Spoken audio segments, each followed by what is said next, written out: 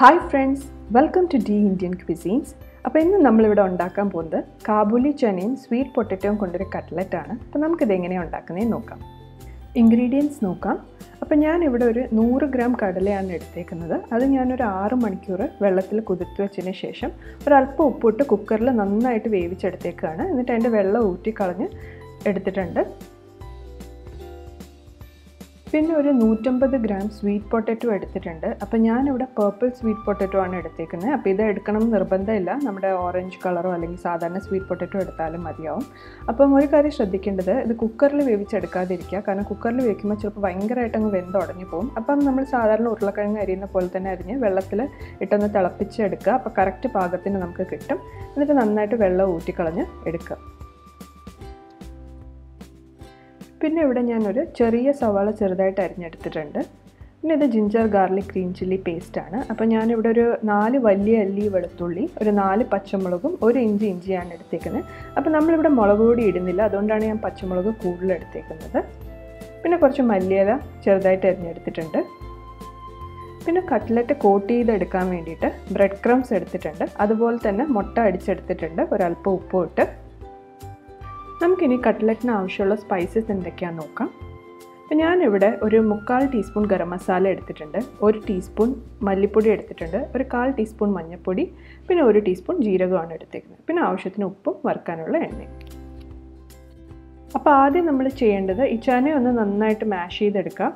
അപ്പോൾ ഇതുപോലൊരു മാഷർ വെച്ചോ അല്ലെങ്കിൽ സ്പൂൺ വെച്ചോ കൈ വെച്ചോ നന്നായിട്ടൊന്ന് ഉടച്ചെടുക്കുക. അപ്പോൾ ഒരു കാര്യം ശ്രദ്ധിക്കുക, മിക്സറിൽ ഇത് പൾസ് ചെയ്തെടുക്കാതിരിക്കുക. കാരണം നമ്മൾ ചിലപ്പോൾ മിക്സർ യൂസ് ചെയ്യുമ്പോഴത്തേക്കും ഇത് ചിലപ്പോൾ കുറച്ച് കൂടുതൽ അങ്ങ് ഉടഞ്ഞു പോകും. അപ്പോൾ ചിലപ്പോൾ ചനയിലുള്ള വെള്ളം അതിലേക്ക് ഇറങ്ങും. അപ്പോൾ പിന്നീട് നമ്മളിത് ഫ്രൈ ചെയ്തെടുക്കാൻ നേരത്തെ ചിലപ്പോൾ കട്ട്ലറ്റ് പൊട്ടിപ്പോകാൻ സാധ്യതയുണ്ട്. അപ്പോൾ അതുകൊണ്ട് ഇതുപോലെ ഇത് മാഷ് ചെയ്തെടുക്കുക. ഇതിപ്പോൾ ഒരുവിധം നന്നായിട്ട് മാഷ് ആയിട്ടുണ്ട്. അപ്പോൾ ഞാൻ ഇനി ഇതിലേക്ക് സ്വീറ്റ് പൊട്ടറ്റോ ആഡ് ചെയ്ത് കൊടുക്കുകയാണ്. എന്നിട്ട് നമുക്ക് സ്വീറ്റ് പൊട്ടറ്റോ ഇതുപോലെ തന്നെ ഒന്ന് നന്നായിട്ട് മാഷ് ചെയ്തെടുക്കാം.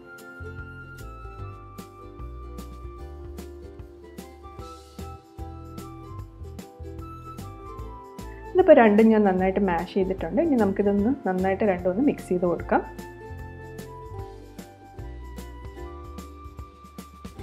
ഞാൻ നന്നായിട്ട് മിക്സ് ചെയ്ത് എടുത്തിട്ടുണ്ട്. അപ്പോൾ നമുക്കിനി മസാല റെഡിയാക്കി എടുക്കാം. അപ്പോൾ പാൻ ചൂടായതിന് ശേഷം ആവശ്യത്തിന് എണ്ണ ഒഴിച്ചു കൊടുക്കുക. എണ്ണ ചൂടായതിന് ശേഷം അതിലേക്ക് ജീരകം ആഡ് ചെയ്ത് കൊടുക്കുക.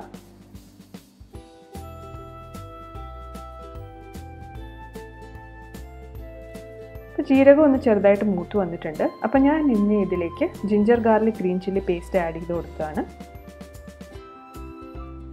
നമുക്കൊരു മീഡിയം ഫ്ലെയിമിൽ വെച്ചിട്ട് ഇതൊന്ന് നന്നായിട്ടൊന്ന് വഴറ്റിയെടുക്കാം. അപ്പോൾ ഇതിപ്പോൾ നന്നായിട്ടൊന്ന് വഴണ്ട് വന്നിട്ടുണ്ട്. നമുക്കിനി ഇതിലേക്ക് സവാള ആഡ് ചെയ്ത് കൊടുക്കാം. സവാള നന്നായിട്ടൊന്ന് വഴറ്റി കൊടുക്കുക. അപ്പോൾ നല്ലൊരു നിറം മാറി വരുന്നത് വരെ നമുക്കിത് വഴറ്റിയെടുക്കാം. നമ്മുടെ സവാള ഏകദേശം റെഡിയായി വന്നിട്ടുണ്ട്. അപ്പോൾ ഫ്ലെയിം കുറച്ചതിന് ശേഷം നമുക്കിനി നേരത്തെ പറഞ്ഞ സ്പൈസസ് എല്ലാം ആഡ് ചെയ്ത് കൊടുക്കുക. മഞ്ഞൾപ്പൊടി, മല്ലിപ്പൊടി, ഗരം മസാല. നമുക്കിതിനി നന്നായിട്ട് ഒരു 2-3 മിനിറ്റ് ഇത് നന്നായിട്ട് ഫ്ലെയിം കുറച്ച് വെച്ച് റോസ്റ്റ് ചെയ്തെടുക്കാം.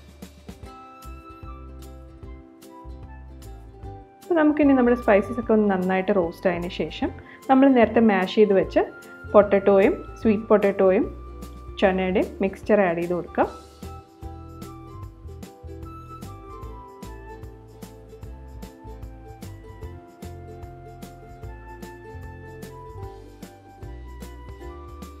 ആവശ്യത്തിന് ഉപ്പിട്ട് കൊടുക്കുക. കാരണം നമ്മൾ നേരത്തെ ചന വേവിക്കാൻ നേരത്തെ മാത്രമാണ് ഒരല്പം ഉപ്പിട്ട് കൊടുത്തത്. അപ്പോൾ ഉപ്പിട്ട് കൊടുത്തതിന് ശേഷം ഇത് നന്നായിട്ടൊന്ന് മിക്സ് ചെയ്തെടുക്കുക. ലാസ്റ്റിൽ നമുക്ക് മല്ലിയില ആഡ് ചെയ്ത് കൊടുക്കാം.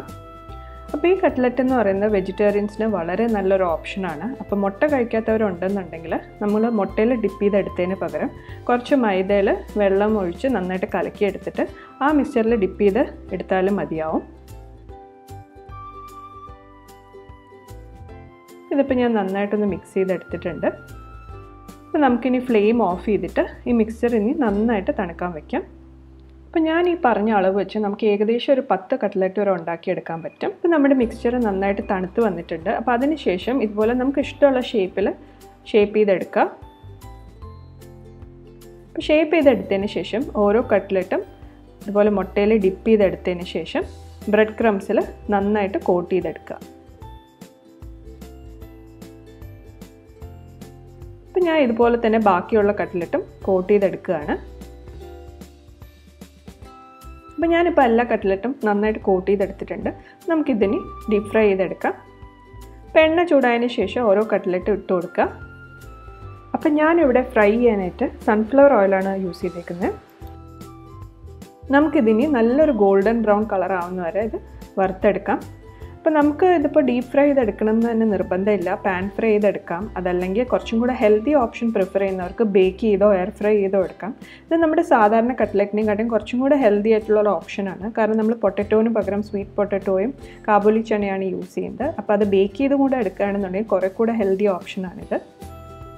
അപ്പോൾ തീർച്ചയായിട്ടും ട്രൈ ചെയ്ത് നോക്കുക. നമ്മൾ സാധാരണ ഉണ്ടാക്കുന്ന കട്ട്ലറ്റിനെക്കാട്ടും കുറച്ച് ഡിഫറെൻ്റ് ആയിട്ടുള്ളൊരു ടേസ്റ്റാണ് ഇതിന്. പിന്നെ നമ്മൾ സ്വീറ്റ് പൊട്ടറ്റോ ആഡ് ചെയ്യുന്നുണ്ട്, അങ്ങനെ ഇതിന് ഭയങ്കര മധുരമൊന്നും വരില്ല. അപ്പോൾ ഇഷ്ടപ്പെടുകയാണെന്നുണ്ടെങ്കിൽ കമൻറ്റ് ചെയ്യുക, ഷെയർ ചെയ്യുക. Also please like and subscribe to my channel. Thank you for watching.